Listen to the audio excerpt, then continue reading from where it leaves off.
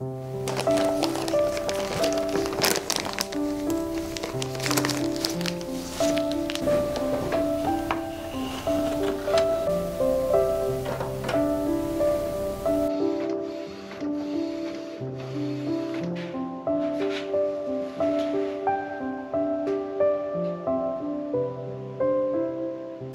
Scott, scottm Photo. I thought I'd take a few minutes to talk about some fine art papers and printing.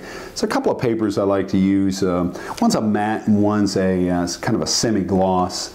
It depends on the image as to which paper I usually go with, but the matte paper, the Canson paper, rag Photographique, both of these are 100% cotton. But this is really good paper. I think they're both excellent papers. And Hahnemühle is mostly probably what I print most of my images on, and it's also cotton paper. But I like the cotton papers. There's no brighteners in here. But one thing I did notice in printing early on with these papers is how they tend to shift. The white will shift over time, and especially if you kind of look at the white border here, I really like printing with the borders. And if you look at these white borders will fade over time, whether you're using the Canson or whether you're using the Hahnemühle.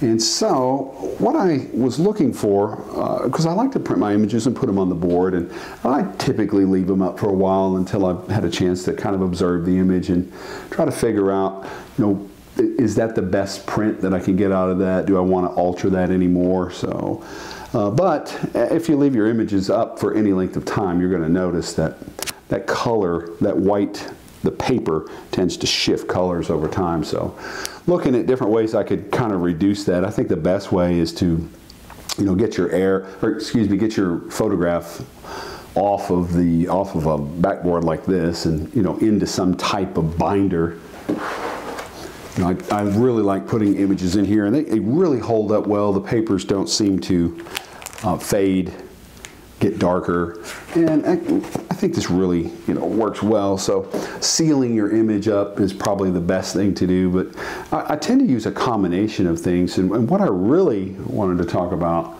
was this protective spray. Now, this Hahnemühle spray is, there's different ones out there, and this is just kind of one that I chose, and I've been using it for over a year now. And I'm going to stick with this. I think it does a really good job. So what I'll show you though is a couple of images that I've printed now, and I'm going to compare those to two images that I printed a year ago. And I have those up on the board there. So we'll take a closer look at those, and I'm going to kind of show you how the paper color has shifted over this a little over a year now. So get these down. All right, so kind of leave these out. You can see these are the Canson. This is the matte paper, and this is the semi-gloss. And so I've got the Canson, and I got the Hahnemühle on the right. You can clearly see that the white has shifted over time. Now, when you have these up and you're looking at them, you really can't tell because the shift is gradual, but when you do a direct comparison like this, you can really see the difference. So, you know, using the spray to try to help minimize this, I would say that it's effective. However, these have been sprayed, and they were sprayed a year ago. So there's still a shift. Now, these have been sitting in direct sunlight. They've been sitting in the ambient light in the room for a year. They've been hanging up on this board. So, although there is a shift, I would say that it's a relatively, I mean, it's a pretty good shift of color between the whites. But I would say definitely that it's not as bad as it was if you don't spray them. But I think the key is, you know, you got to put your images up. You've got to put these in some type of protective binder or some kind of, I don't know, album or of some type, so that you don't just leave them out exposed to the light and exposed to the atmosphere. So, new, printed a year ago and sprayed, printed a year ago and not sprayed. So there is a color shift. no matter what. There's a color shift, but it's not really that bad. I mean, if you want to spray your images and leave them out, I think it's okay, but I think the best thing to do is just put them away and you don't have to worry about it. So the real question is the Hahnemühle spray worth it? And I think, yeah, hands down, yeah, it's worth it. So definitely something to keep in mind. All right, well, so what's the takeaway? I think the takeaway is this: it depends on what you're doing with your images. I think if you're gonna put your images in some type of protected binder like this, you know, they're gonna hold up quite well. And I've not noticed any of these colors really shifting in any of these binders that I put in, or for that matter, any of the framed art that I posted up. I haven't seen any color shift in that either. So I think the takeaway for me is, yeah, the spray is definitely effective. It makes a big difference, and I'm going to continue to use it.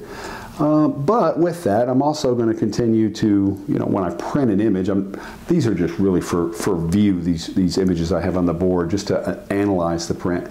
I think, you know, when you're printing for frames or you're printing for some type of display, I think if you're going to do that, I think you're fine, but I would still recommend the spray in any case.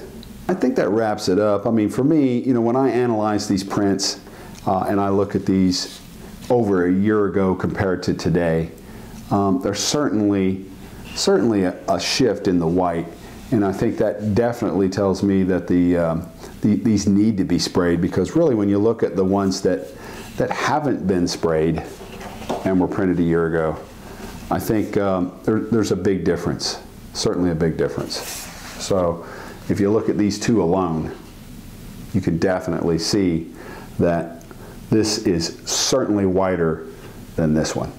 Printed at the same time, and one sprayed and one not. Well, I guess that's it. I hope you enjoyed the video. I hope you got something out of it.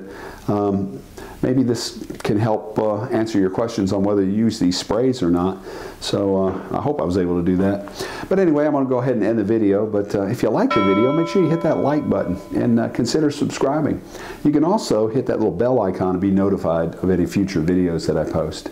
And drop me a comment. Let me know what you think. And as always, if I don't see you down the road, maybe I'll see you on the trail.